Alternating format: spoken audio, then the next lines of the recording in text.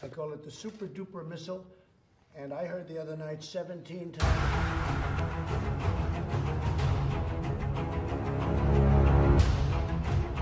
Russia has 5 times, and China's working on 5 or 6 times. We have won 17 times. Yeah, sure.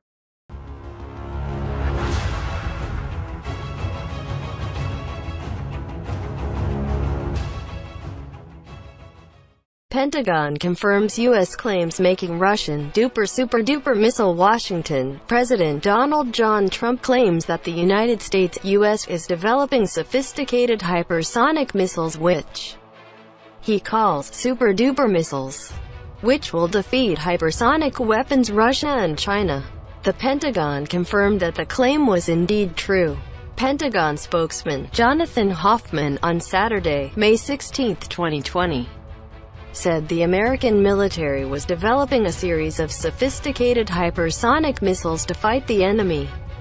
Confirmation came after Trump told reporters at the White House that the U.S. was currently working on what was described as super-duper missile, which he claimed could fly 17 times faster than all the fastest missiles currently available.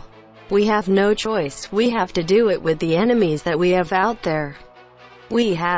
I call it super-duper missile, and I heard the night before it was 17 times faster than what they have now, said President Trump, who sat at the Resolute Desk, Oval Office of the White House. Read. Putin about hypersonic weapons. U.S. is now behind from Russia. You take the fastest missile we have now, Trump said. You hear Russia 5 times and China works 5 or 6 times. We have 17 times and have just been approved, Trump said. As quoted by The Guardian, Trump's claim came after the Defense News website quoted U.S. Air Force (USAF) acquisition executive Will Roper saying at a press conference in late April that the USAF was interested in getting information from businesses to start a new prototype program related to hypersonic cruise missile technology in the near future.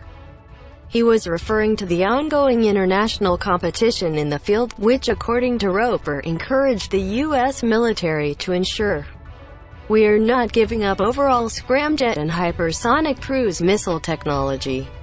Also read Trump, U.S. will beat Russia and China with super-duper missiles. Previously, the Trump government requested funds of at least $3.2 billion United States dollars for a hypersonic weapons development program in the following fiscal year, an increase of nearly $500 million United States dollars from 2020. Meanwhile, Russian Deputy Foreign Minister Sergei Ryabkov in April said Moscow could not discuss hypersonic weapons with Washington if the discussions were not comprehensive about American hypersonic projects. Moreover, America has ambitions to create a global anti-missile system and wants to spread weapons in space.